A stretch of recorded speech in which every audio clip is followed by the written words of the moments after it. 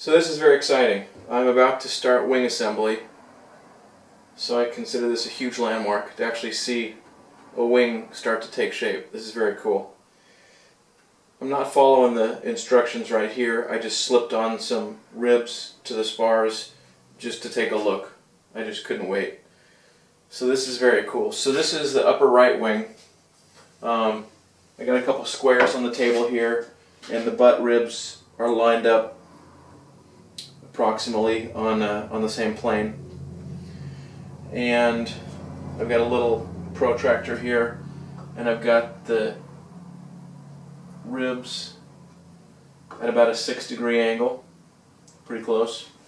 The upper wings have a 6-degree sweep, so I just threw some ribs on here to get an idea what this thing's going to look like. So these are about 6 degrees, and you probably can't see it on camera, but there's a pair of holes here and here and here and here, and those are places where compression tubes go. This is stainless. It's an incorrect part that was sent to me. The info pack's a little unclear about a certain piece of material, and this was mistakenly sent. I got the flat stock. Anyway, so the compression tubes won't line up with the ribs. The compression tubes will be perpendicular to the spars, because there will be drag wires, which will be wires that crisscross in here, and those will be pulling the spars together. The compression tubes, kind of obviously, will have a compression force on them from those drag wires. And between the drag wires and the compression tubes, that makes this a very strong box structure. And basically the ribs just hang off that structure to give the wing its airfoil shape, to give you something to attach the fabric to. With those drag wires and these compression tubes, one here, and one here, and there'll be a wooden one glued inside the butt rib.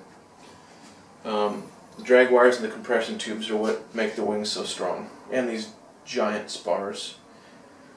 And now also other ribs I've seen don't have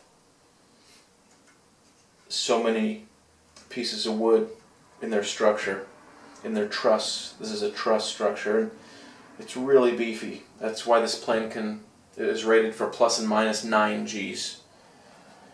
So that's the gist of it.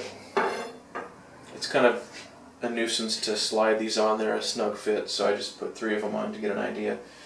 The next thing I'll do, I'll take these back off, and the plans, the instructions, have you take these the spars, clamp them together, flip them upside down, and mark the spots along their length where the ribs go. Now the reason I think they have you flip it upside down is because for the upper wings, there are some brackets, I think only on the outer end here, that stick down, and that's where the interplane strut attaches, and it's where the wires attach that help make define the wing structure and hold the wing structure rigid. So those brackets poke out the bottom of the upper wing. So you pretty much have to build the upper wing upside down so it lies flat, and those brackets will just stick up in the air then. The lower wings, I'm assuming the instructions will tell me to build them right side up, because those brackets will be sticking out the top.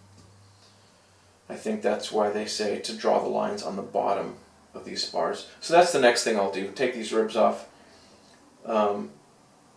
mark out the spots for where all the ribs go, and then I'll begin to take the brackets that I just drilled one hole in. Here's an example, and this will go right here, so I will bolt that on there, and then I will lay this spar over on this face and stick a transfer punch in the other hole and give it a whack, and that'll give me the precise location to drill this second hole which will line up perfectly then with this hole. And I've got to do that for all of these using these, but also some other brackets that